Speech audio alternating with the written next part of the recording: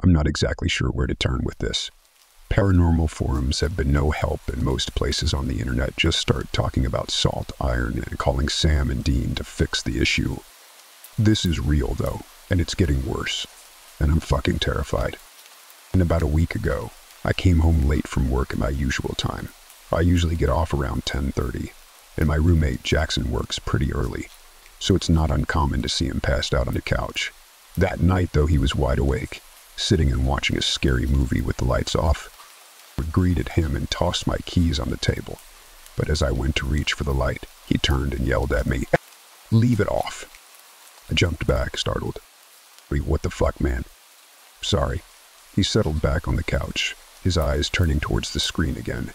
"We're just trying to enjoy the atmosphere of the movie."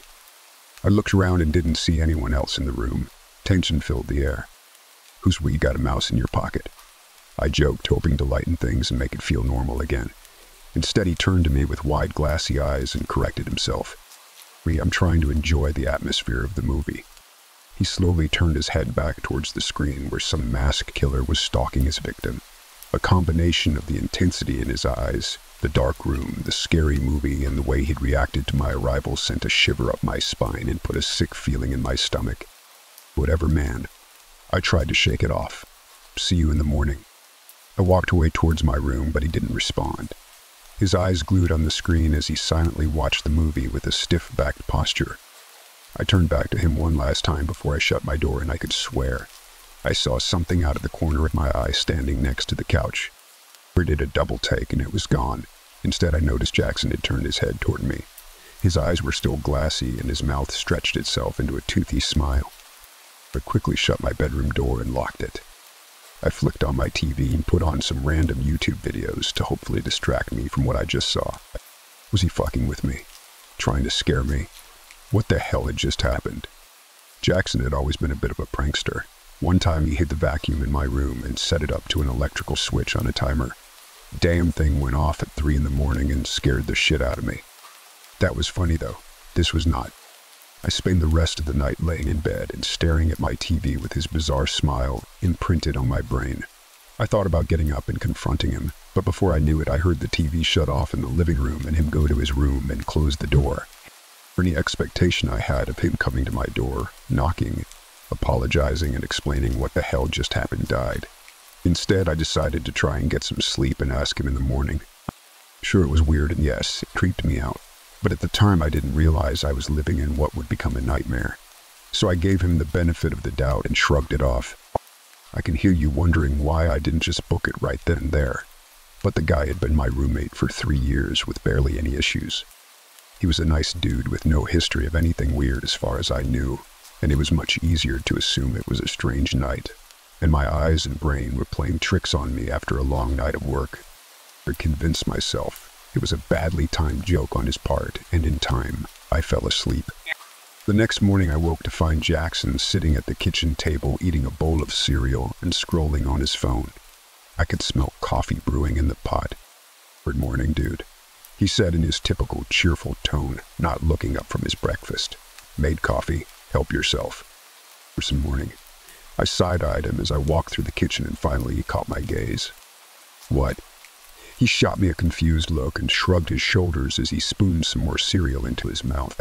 "Last night, dude, not funny. I couldn't believe he was playing stupid with me. You actually freaked me the hell out." He laughed and shook his head. "Sorry, man. I was just fucking with you. I guess the horror movie put me in a mood." I actually remember breathing a sigh of relief. I had figured he was messing with me, but hearing it confirmed made me feel a lot better. I don't mind a prank now and then, man. Just save it for when I'm not exhausted. I poured myself some coffee and started heading back towards my room to try and relax during my day off. "You got it, brother." He raised his bowl to me in a cheers and smiled a normal smile, but as I walked away I heard his tone change and lower to be almost imperceptible. He spoke words that once again filled my gut with ice. "We'll try to be more considerate next time." "What did you just say?" I turned to him again. He said with a mouthful of cereal. "Nothing." "You definitely said something," I insisted. "Dude, you were being weird as hell." He got up and put his now empty bowl in the sink. "Listen, I'm sorry I messed with you last night. I promise I didn't say shit though." Again, I know what I heard, but he was convincing as hell. It was easy to trick myself into thinking I was psyching myself out. There was no reason the guy would be gaslighting me. At worst, he was just messing with me, and if I told myself I just needed to let it go, everything would go back to normal. I guess I'm still just tired and a little tweaked out from last night. I said to him. I sipped my coffee and headed towards my room again. "Sorry, man." "No worries," he said, heading towards his room as well. "Sorry I tweaked you with my joke. I thought that would be that." But 2 nights later, things got way worse. Ready to the sound of scratching at my door. It was like a dog begging to be let, and despite the fact that neither Jackson or I have a dog, I wiped the sleep from my eyes and stared at the door with an intense focus. The sound continued. Small scratches, short and quick. It made me think a bit of scurrying rats gnawing on support beams in the walls. I slipped out of bed as quietly as I could and got closer to the door. I pressed my ear to the wood and could feel vibrations of whatever was scratching on the other side. "Jackson," I called out, unsure if I was expecting a response. "What's up, man?" I heard him right away, but not next to my door. He sounded like he was in the living room. I flung the door open to nothing. Moonlight crept in through the window and cast an eerie blue over the apartment, but Jackson wasn't there. No rat, no dog, no roommate. Nothing to have made the noise, and no one to have called back to me. Maybe I should have been scared, but honestly, I was irritated. He was still trying to mess with me, and I just wasn't in the mood. I walked across the hall to his door and knocked on it aggressively. "Jack." I almost shouted, but thought better. I kept my tone firm and knocked again. "Jack." For silence. I pressed my ear against his door. "For Jack," I said again in a softer tone. He didn't respond. I tried his knob and his door wasn't locked. As I turned the handle, this creeping dread filled me that something awful was waiting for me on the other side of that door. "Hey man, are you all right in there?" I slowly pushed the door open as the room slowly came into view. I saw Jackson sitting on his bed with his back to me. His posture was stiff like before while he was watching the movie. Hands on his knees, his body still as a statue. "Dude, what the hell is?" My words caught in my throat as the rest of the room came into view. I still can't fully believe what I saw standing there. A figure stood next to Jack, tall. I would guess almost 7 feet. A sheet was draped over it like an old ghost costume, but without the eye holes. Just a white sheet with what looked to be a person underneath. "I'm fine." Jackson spoke, but not alone. The thing underneath the sheet spoke with him in unison, its gravelly, rotten voice tangled with his. "I'm just hanging out with my new friend." I almost screamed, but I was so goddamn scared that at that moment, I was frozen in place. Something about this made me realize this was no joke. Slipping under the sheet gave off the worst air of danger I'd ever felt in my life, like staring down the barrel of a gun. He came knocking the other night. They both spoke, the thing just a half second before Jack, though, like it was guiding his voice.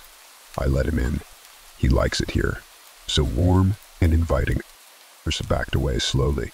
A terror filled me and told me to flee. I felt like if I ran, it would chase me, like locking eyes with a predator in the wild. "We can all be friends now. The best of friends." Jackson says, "You're easy to scare." It was speaking alone now. "Show me." With that, it moved across the room, and then it was directly in front of me. It didn't walk or run. It was like it fucking fast-forwarded. Or startled, I stumbled backwards and into the wall behind me, cracking my head in a framed picture. I scrambled to my feet and looked up. Jackson was once again wearing that stiff smile and standing next to this thing. This intruder. "Friends and brother," they said together. "Let's all watch something scary." The sheet lifted ever so slightly, and a gaunt gray arm slid from underneath. Thin bony fingers reached for me and snagged the collar of my shirt as I attempted to bolt down the hall and to the front door. I heard the fabric rip as I tore myself free and sprinted to the exit. "We can all live here together." No need to run, the voice got muddier, uglier. It sounded like it was underwater and distorted, shredded vocal cords. I flung open the front door and flew into the hallway. The hall lights burned my eyes for a second as I ran to the stairs. All around me, at every apartment door, I heard knocking as I tore my way down the hallway. I saw some people opening their doors to find out what was going on. Each of them went blank as soon as they did. I watched some of them fling the door open, ready to scream at whoever was knocking so late, but their expression dropped and their eyes went as glassy as Jack's. I jumped down, skipping 3 to 4 steps at a time, my bare feet slapping against the cold vinyl floors of the building's hallways. More and more doors opened, people standing frozen at the threshold and those tall sheet-covered entities standing next to them. Some were guiding them back into their homes. Some just watched me as I moved as quickly as I could down the hall, burst out through the front door into the warm night air. I must have ran 3 or 4 blocks before the realization hit me that I was in my pajama pants. No phone, no wallet, no keys, no shoes, and no fucking idea what to do. I ended up finding an all-night diner that let me use their phone. I thought about calling the cops, but what do I say? Ghosts have taken over my apartment building and the residents are hypnotized or possessed. Nothing I could say wouldn't sound insane. I would get treated like a fucking crackpot. I called my sister. I wasn't even sure what to say to her.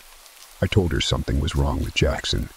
He was acting crazy and I was not comfortable staying in the apartment anymore. I've been here for 3 days now. I don't know what to do anymore. At the urging of my sister, I called the police to at least do a wellness check on Jackson. I was terrified of sending anyone to that apartment building, but they told us they checked on him and everything seemed fine. He answered all their questions normally, told them he had pulled a bad joke on me and he was okay. This was not a joke and I feel like I'm going crazy. My sister Ashley and her husband are urging me to just go home and talk it out with him, or at least get my things. I don't know what to do though. I feel like I'm losing my mind.